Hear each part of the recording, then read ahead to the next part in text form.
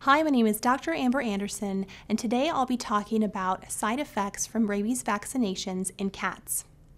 Vaccine reactions are rare, however, it's very important for pet owners to know what potential side effects to monitor and look out for.